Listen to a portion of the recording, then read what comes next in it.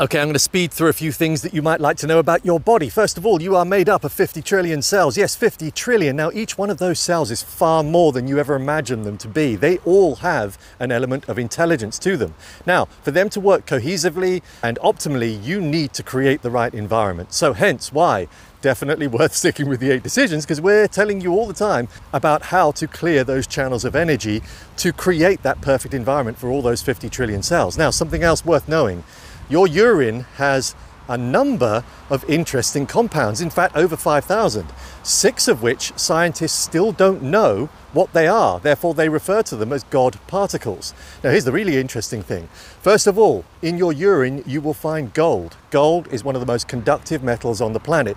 It's no wonder why we're very good at conducting with the earth and why I often go barefoot.